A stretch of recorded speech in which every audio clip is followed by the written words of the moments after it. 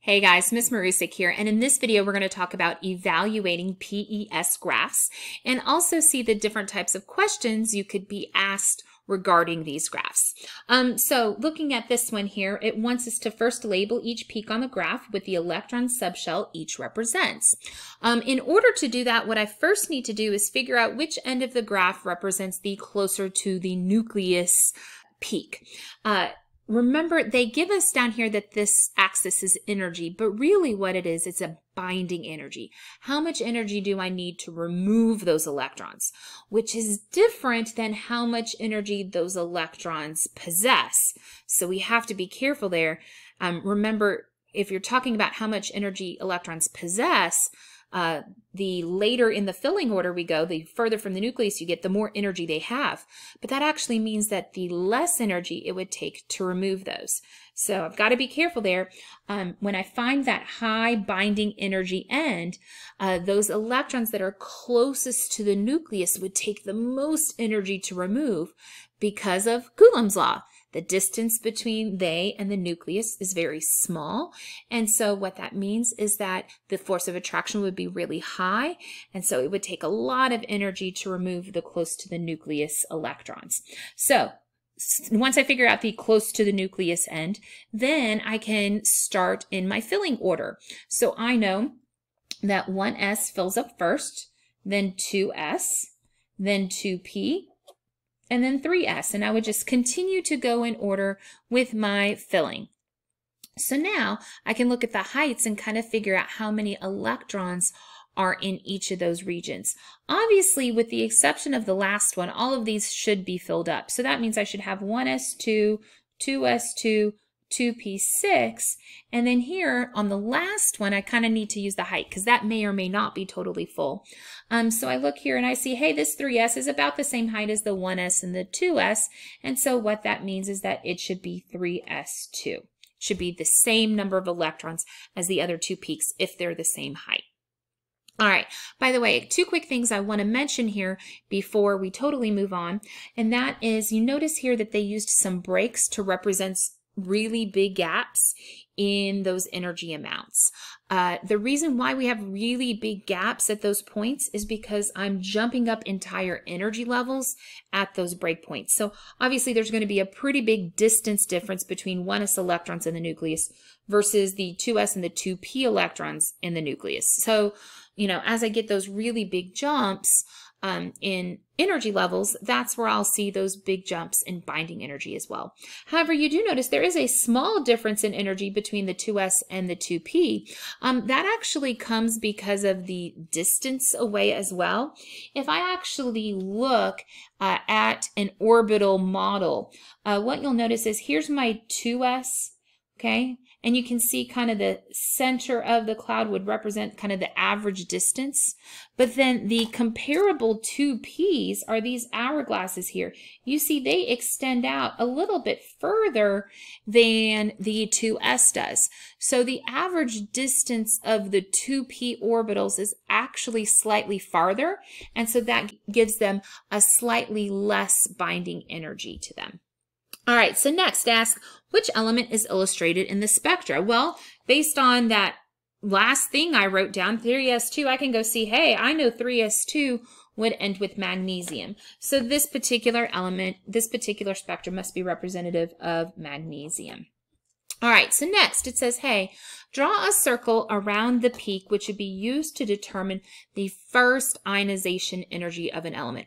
Well, to remind you what first ionization energy is, if I have magnesium, it would be the energy I would need to remove the very first electron off of it and turn the magnesium into a +1.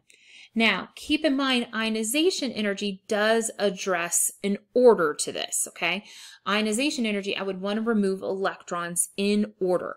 Well, think about what electrons I would want to remove off first to change magnesium into an ion. As we've talked about when we did electron configurations and orbital diagrams, I always want to remove the valence electrons first.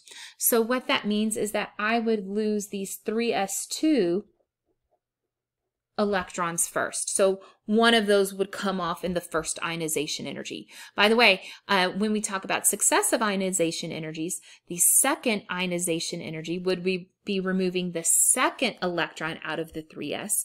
And then once both of those are gone, then the third ionization energy would be removing one of the 2p's, so that you would just keep on going from there. All right, now the next question is probably one of the more challenging questions we could be asked about with a PES graph. It wants us to sketch in the relative location and peak height for the valence electrons of sodium on the PES graph above, meaning we have magnesium, but they want us to draw in sodium. Now, when I draw new peaks, there's two things I have to consider. The first thing I have to consider is the height of the last peak. Because obviously on the last peak, you could have a different number of electrons, okay? Whereas magnesium ended with 3s2, now I just want to end with 3s1. So what that's going to do is that's going to cut the height of the peak in half. Now the other thing I want to address is the amount of energy,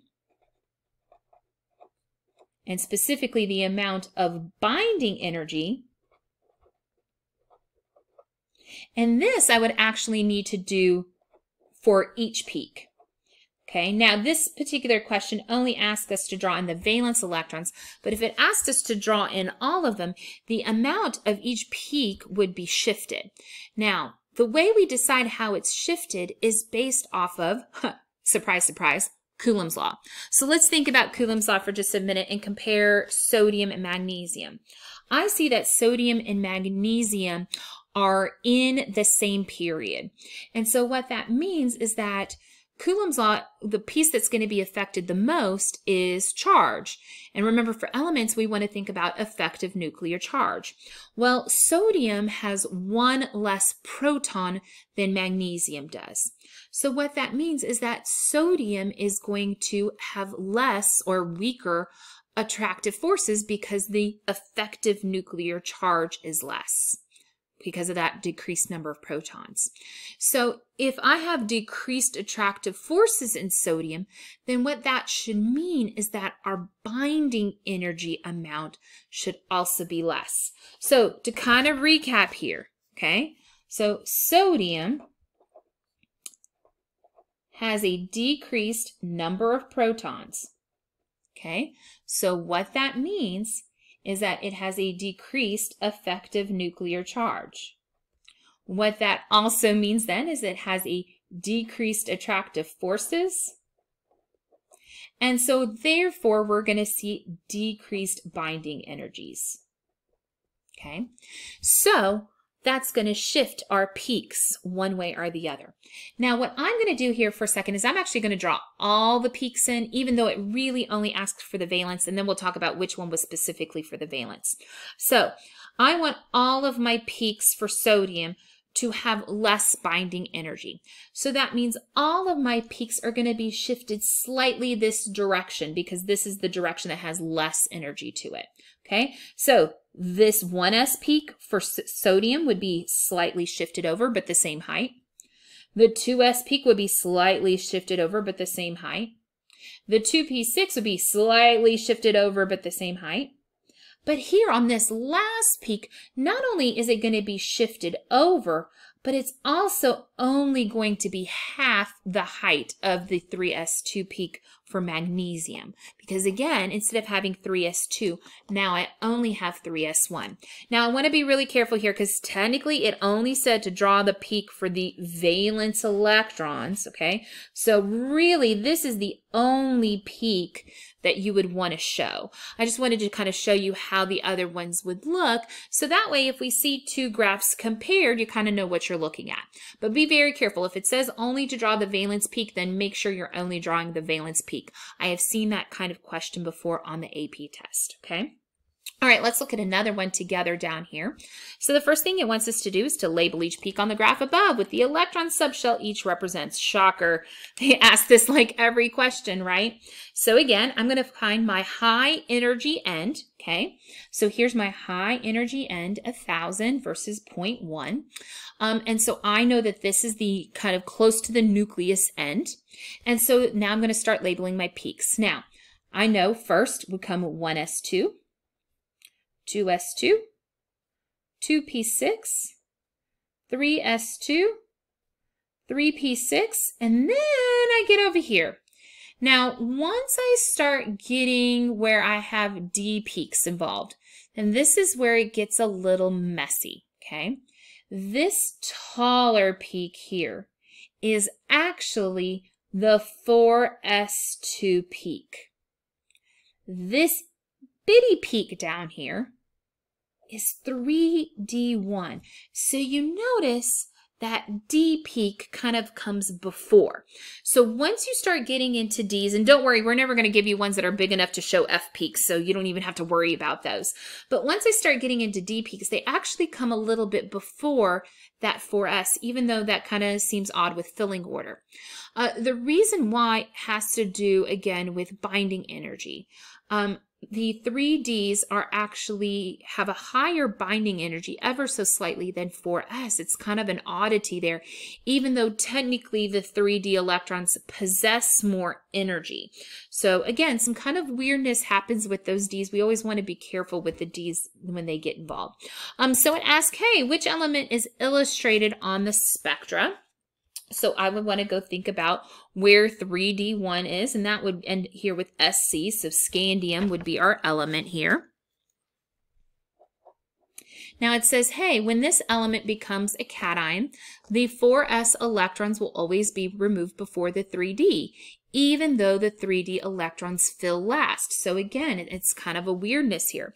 It says, hey, based on the information in the graph, give a reason why 4s electrons would be removed first. So we've always said, like, hey, in filling order, you know, I would go 4s2 and then the 3ds and they're, you know, from out on out.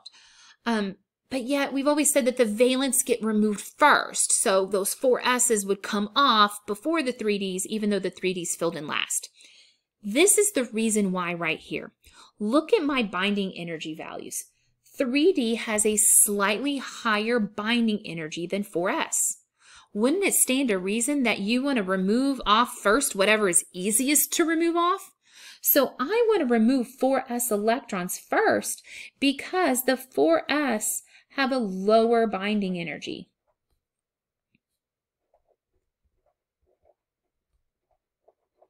And if they have a lower binding energy, then what that means is that they're easier to remove.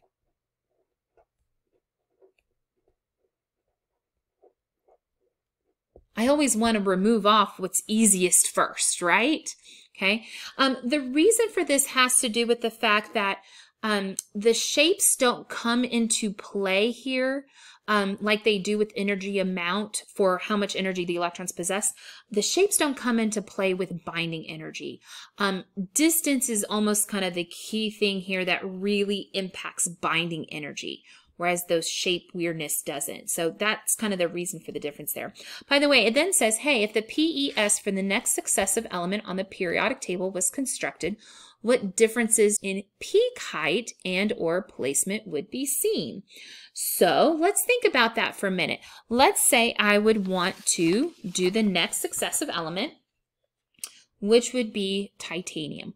Well, titanium has one more electron in that 3D. So the 3D peak would be taller, and since this was representative of 1, now I would want it to be representative of 2, so it would be twice as high, or twice as tall, however you want to word that. And energy-wise, think about again, protons and effective nuclear charge and all that. Titanium has one more proton than scandium does, and so therefore, more than likely, it would have a greater effective nuclear charge. And having that, I would have stronger attractive forces, and so it would be harder to remove those electrons. So what that means is that the peaks would be shifted to a higher energy. And I should specify a higher binding energy. And on this graph, what that would do is it would shift the peaks over to the left. So if I was to draw that 3D peak for titanium, what I would end up doing is creating a peak a little bit to the left and twice as high. So it would get a peak that looked kind of like that, okay? A lot of times they don't ask us to do that for the Ds because they get kind of tricky and stuff, but it's not something we couldn't do. It's just, you know, there's a little another monkey wrench into it. All right, here's what I want y'all to do. You've got a problem on the next page. I will warn you real quick about this one. Be very careful with your high energy end on this one. We see that this one is flip-flop from the other ones that we've done. So what I want you to do is I want you to pause the video here, and I want you to go see if you can try this one out from start to finish, okay? So pause the video. Go try it out. Did you pause the video? Did you try it out? Here, I'll let you make sure you can see these bottom ones. Did you try it out? Okay, I'm going to assume that you did. Let's see how we did on this one right here. So let me put up my answers. Okay. So the first thing I did in purple is I went and labeled my peaks. Because the high energy end is over here, that means this is closer to the nucleus. So 1s2, 2s2, 2p6, 3s2, 3p6, 4s2. So be careful. This one, that binding energy axis was totally flipped. Okay. So next it says, hey, draw a circle around the peak, which would be used to determine the first ionization energy.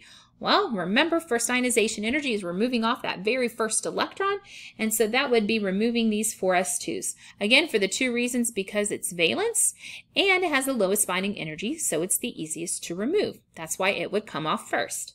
So then it says, hey, write the equation for the first ionization of the element. So that would be calcium changing over to losing an electron and being calcium +1. Yes, I realize that is not its normal charge. So eventually it would have a second ionization energy where it lost the second electron. Don't panic. These sometimes have a weird charge that we aren't used to seeing. And then it says, hey, sketch in the relative locations and peak heights for the entire spectrum of potassium. So you notice I thought about a few things first. I first asked myself, hey, how would the height of the last peak change? Well, the height of the last peak would be shorter because, again, if I'm doing potassium, that ends at 4s1 versus the 4s2 of calcium. And then I also want to think about binding energy. So for potassium, because it has one less proton, that means I have less effective nuclear charge, which means I have weaker forces. And so therefore it's going to be easier to remove electrons off. And so its binding energy is going to be less. So all of those peaks should have less binding energy. Now we have to be careful on this graph because that means my peaks here are shifted to the left because the left was the side that had less binding energy. So notice 1s2, 2s2, 2p6, 3s2, 3p6, all those peaks are just shifted left, but the same height. However, this last peak here is not only shifted left, but it's also shorter because potassium only has that one electron in its 4s sublevel. All right, I hope we're feeling okay about PES. If you have any questions or need any help, please feel free to email me. Bye, guys.